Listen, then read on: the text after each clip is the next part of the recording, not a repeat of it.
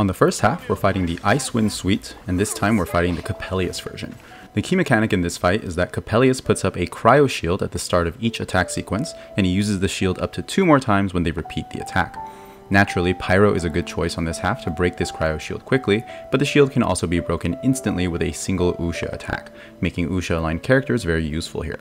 If you don't have any Usha aligned characters or you can't fit them naturally into your team comp, you can also consider using the Sword of Nazizenkoits. Hitting Coppelius with 3 Usha aligned attacks will also stun him, breaking him out of his attack sequence earlier, which can give you some good uninterrupted time to attack.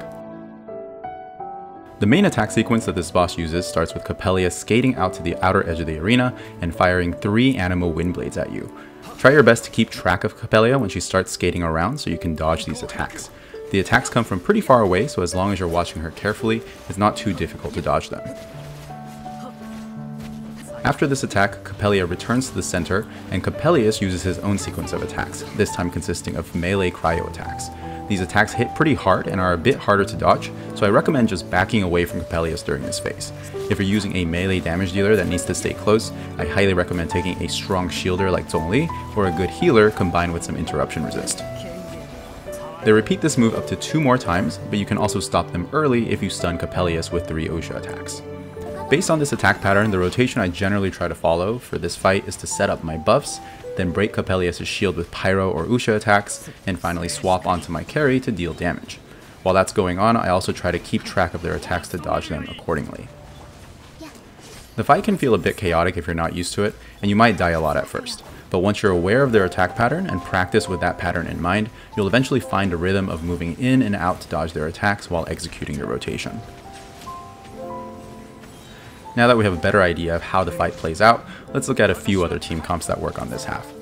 In general, there are 2 main categories of team comps that can handle this half. Teams that have fast pyro application, and teams that have a carry supported by an Usha aligned character. The latter is especially useful for players who don't have a lot of pyro damage dealers aside from Xiangling, because pyro is also very useful on the second half of this chamber as we're going to see later.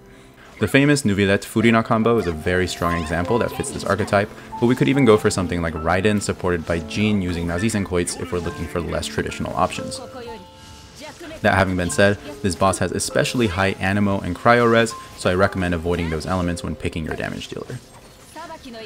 Like we just saw, Neuvillette teams supported by some Usha aligned characters are a solid choice against this boss. You can also add some Pyro supports into the mix to help break the Cryo shields even faster. Neuvillette, of course, is just a very strong damage dealer in general, and him being able to hit Coppelius from a safe distance makes the fight a lot easier.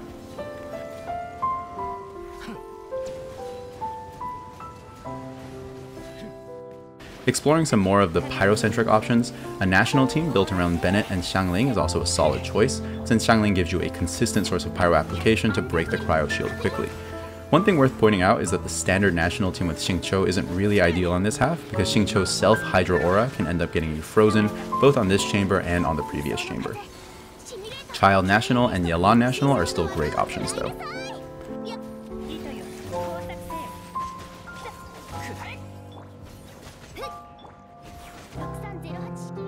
Speaking of Bennett Xiangling cores, a double Pyro Navia team is another strong team here. Navia also happens to be Usha aligned, so if you combine it with a Sword of Nazizenkoits on Bennett for an extra source of Usha, you can put Coppelius into a stun phase pretty quickly.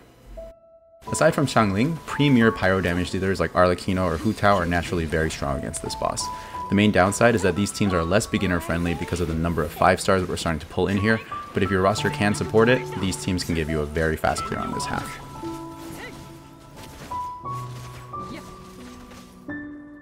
On the second half, we're fighting 3 waves of enemies, starting with 3 Pyro Fatui agents, followed by an Eremite Enchanter duo, and finally ending with 2 Electro Abyss Lectors. This last wave is what really makes this fight difficult and imposes an elemental restriction on this half, requiring you to bring a good amount of Pyro, Cryo, or Dendro application. We'll discuss all the team comp options in more detail later, but for this run I'm using a standard national team, which is a team that gave me one of the fastest clears on this half. Going back to the first wave, I like to start by attacking from the side to push the Pyro agents closer to each other and use some AoE burst damage like Xingqiu's skill to chunk most of their health before they have a chance to spread out. Going into the second wave, I position myself in between the 2 Eremite summoners facing the Geo Summoner while setting up my next rotation. The Animo Summon comes in at a fixed distance from the Animo Eremite, roughly in the direction of where you're standing, so you're aiming for it to spawn somewhat close to the Geo Eremite and his summon so you can defeat all 4 of them together. From this position, I use my AoE damage to defeat the summons, focusing most of my damage on the Animo Eremite and her summon because those 2 are usually harder to track down. For an ideal run on this half, you should be aiming to spend no more than 2 full rotations on defeating these first 2 waves, going into the Lector fight with your 3rd rotation ready to go. After the Lectors spawn in, I use my bursts to stagger and push the Lectors closer together. Xingqiu's burst, Bennett's burst, and Bennett's skill are all great tools for achieving this. If you're using a team that doesn't have a lot of strong knockbacks, you can also run away to either side of the arena to make the Lectors walk towards you, and that will naturally bring them closer together. As my rotation's damage starts to ramp up, I alternate my focus to try to keep the Lectors' HP as close to each other as possible. Ultimately, the goal is to get them to enter the shield phase as close together as possible and at roughly the same time. After they enter the shield phase, they can't be knocked back anymore, so it's really important that you get them close together before they phase. If they phase while they're spread out like this, it's much harder to get a 3-star clear because you'll have to spend much more time breaking their shields one by one. As they enter their shield phase, my priority is getting Xiangling's burst back up as quickly as possible, using Bennett's burst and skill to funnel that energy into Xiangling. Xiangling alone gives you a lot of pyro application, but Bennett also plays a key role here. His skill has a reduced cooldown when you use it inside his burst, giving you an additional source of fast pyro application as well as pyro energy. And you can make this even faster by giving Bennett a 4-piece Thundering Fury set to reduce his skill cooldown even more and really burn through those shields quickly.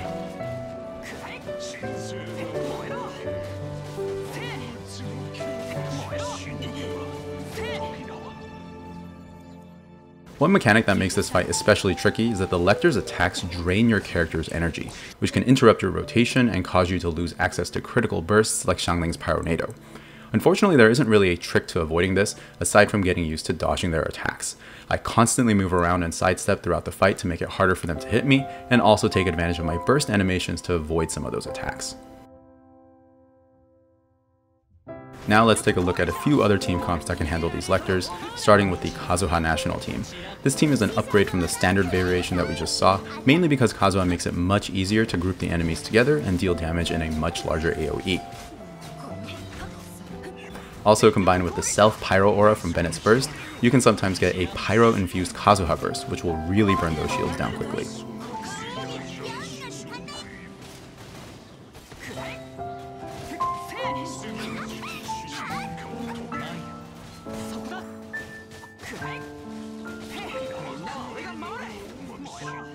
Another team comp that I really like on this half is this Nahida Hyperburgeon team, which is basically a Nahida Kuki Hyperbloom core supported by Toma for some extra pyro application.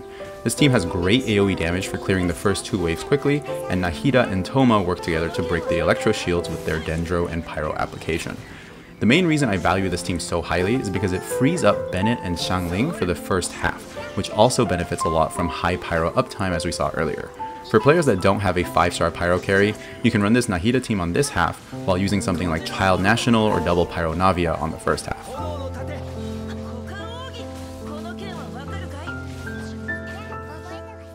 The last team I want to showcase is this Kazuha Burgeon team, which is a bit of a luxury because it combines the Bennett Kazuha Pyro Tornado combo with Nahida's super fast Dendro application. The downside to this team is that it has very low DPS when Kazuha's burst is on cooldown, but it does a great job of outputting huge bursts of AoE damage and breaking the Electro shields very quickly. Those are all the tips and team comps I have to share for this chamber. I hope this helps make it a little bit easier to deal with these annoying Abyss Lectors. The builds for all the characters I used in this video will follow shortly, and as always, thank you so much for watching.